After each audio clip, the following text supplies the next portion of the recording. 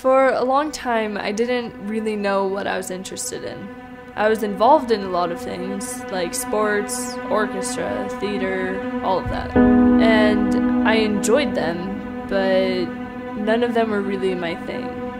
I didn't feel passionate about any of them like a lot of my friends did. And it really bugged me.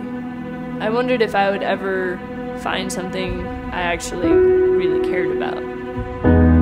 But at the same time, I was always fascinated by the natural world. It started with my older brother. He always had snakes and tarantulas and lizards as pets.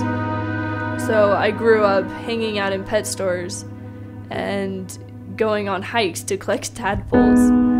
We'd always watch them grow into toads.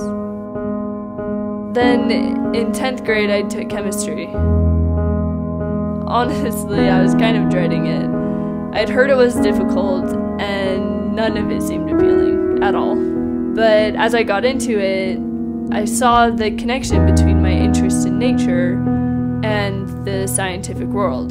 The chemistry I was learning explained some of the most fundamental aspects of nature, like why salt dissolves in water, but oil stays separate. I looked forward to every lesson and even loved doing the homework. I was hooked. This interest led me to an internship as a research assistant in a BYU chemistry lab. The research focused on using cationic selective antimicrobials to improve the antibiotics that we use every day. I absolutely loved my time in the lab because my work had a purpose and it was bigger than just myself. These small procedures that I was doing every day contributed to the larger research of the lab and would ultimately benefit society. I mean, how cool is that? Now, as I'm applying to college, people ask me what I want to do.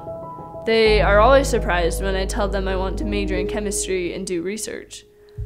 It's pretty clear they don't expect a girl to be interested in science. I just smile because I know that's silly. Everyone has unique abilities and talents, and none of us should feel limited by what society expects. I'm Tessa Larson. I love science, and I'm just getting started.